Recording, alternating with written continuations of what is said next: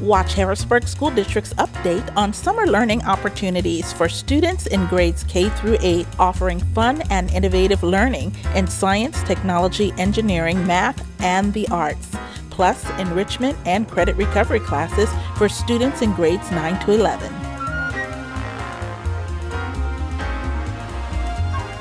I am here to tell you that at Harrisburg School District, our students are not going to stop learning and we're not going to stop planning. We have a big picture plan to share with you tonight about what we're going to work on this summer. It will include areas and opportunities for all levels, as you see here, K to 8, and then summer enrichment and credit recovery at the high school, as well as a summer bridge program for grades 9 and 10. So our overall goal is really we want to provide opportunities to re-engage our students while also addressing some of those high priority focus standards and working through any credit needs and also pulling in their interests.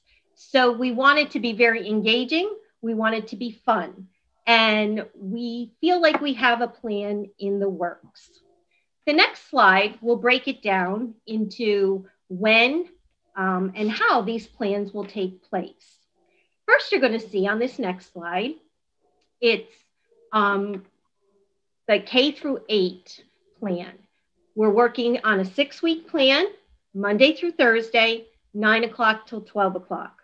You see there's the first 3 weeks starting June 14th, ending July 1st, and then there'll be no sessions the week of July 4th, and then we'll pick back up July 12th, ending the 29th.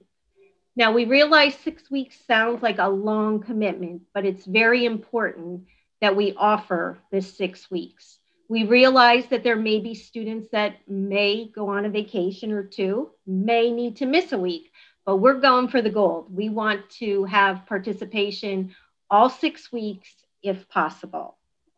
The next slide, we'll look at, and again, this is just kindergarten through 8th grade right now, a plan for the structure of the day. And we pulled together administrators, one administrator from every building from the elementary and middle school level. And we did a think tank and we said, how can we use this time most wisely while working on some of those high priority standards while still incorporating a lot of fun for the kids?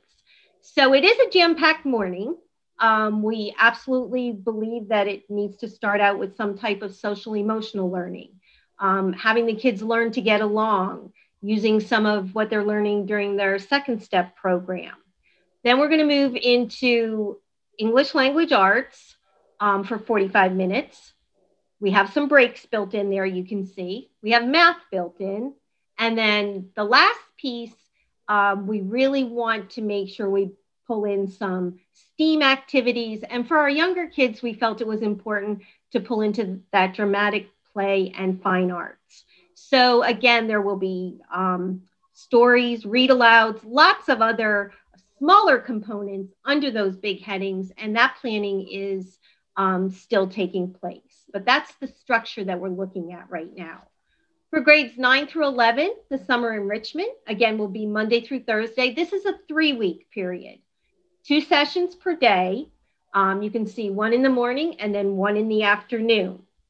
The next slide breaks it down to show you what the structure of that could look like. We want to make sure we have enrichment opportunities, things that the kids are going to be excited to come back to campus and do.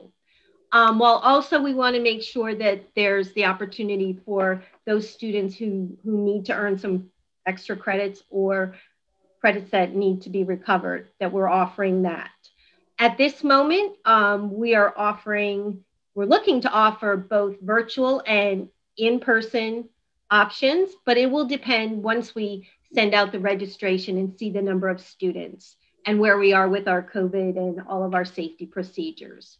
And then the last piece there, you can see students will have the opportunity to enroll in a maximum of 2 sessions at the high school level. And then the next slide just really gives the dates for Summer Bridge. And from what I hear, I haven't experienced it yet, but from what I hear, this Summer Bridge planning is a pretty exciting time used to be just for 9th grade. at each of the high schools. But since we know that this year our current 10th graders did not get to experience that, it was discussed that we need to do it for both. So the campuses all worked out their times, and we will have more information on that as it's fleshed out further. The next slide just looks at, so what are we thinking about as far as our staffing needs? We really felt it was important to make sure we have one overall district coordinator who's going to oversee all of these pieces. And then each of the sites will have a site coordinator, and we will have teachers obviously running the sessions. We did hold the interviews for some of the district coordinator and site coordinator positions, and the energy and excitement about these summer offerings was evident in everyone that we talked to. So I'm feeling super excited for this opportunity for our students. And then this last slide just has some of our next steps, what we still need to do. We will be sending out a flyer yet this week to communicate the K-8 piece, and then followed by the high school piece. And then registration will open up next week. We'll have it open for a 2-week period. And then in the meantime, once we have our district coordinator hired and our site coordinators hired, we want to pull them into the planning pieces. We have so many ideas. They're the ones that we're going to be on site implementing. So we feel it's important to have them at the table early on. We will have our hiring recommendations for the May board meeting and any other resources that we plan to do. We are definitely will hold an orientation for the staff involved and training prior to it starting. So stay tuned. We're very excited, and we hope to get lots of students involved in this opportunity.